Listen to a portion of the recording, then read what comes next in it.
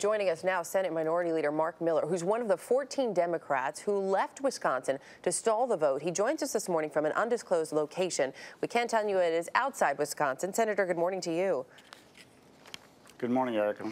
The Senate Majority Leader has said that he will reconvene the Senate tomorrow. Will you and your 13 colleagues be there to start moving this process forward? Well, he's going to reconvene it on normal business, not on the special session bill that caused us to walk out.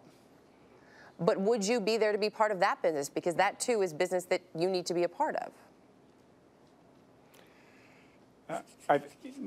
If we go back, then we will be forced to take up the bill that has stripped away workers' rights.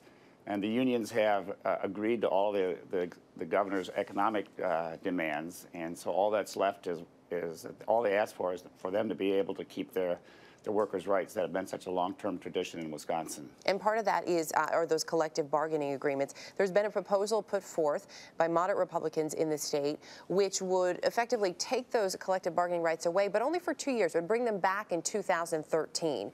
And then, as you mentioned, unions have agreed that they would pay a little bit more, their workers will. It seems like if you bring those two together, we could start to come to a compromise. Is that something you could get behind?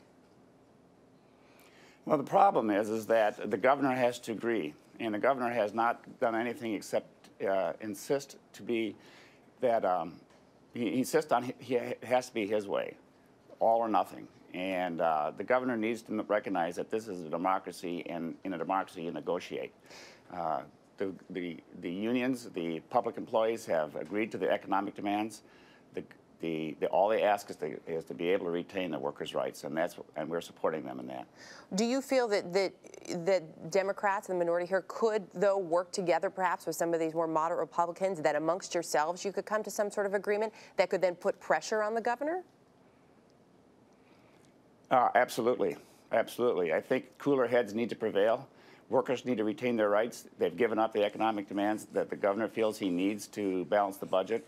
So now let's find a compromise. There is such a thing as compromise. The governor needs to be part of that. And what would you propose in terms of a compromise? What is your plan specifically? Because we know there are some tough choices and some tough cuts that do have to be made for the state of Wisconsin. Yes, but that doesn't include stripping workers' rights. That really has nothing to do with balancing the budget. But what are your specific proposals, sir? You know, the idea is you negotiate. You don't negotiate out in the press. You negotiate with the interested parties.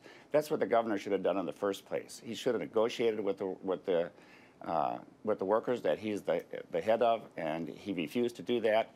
He tried to impose his will, and he unilaterally is stripping away workers' rights. So then are you saying, I just want to be clear for folks at home, too, because so many people are watching the state of Wisconsin. So many other states are dealing with budget issues this morning.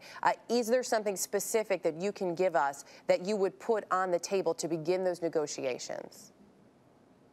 Right. We're putting on the table the public employees have given you what you want, Governor.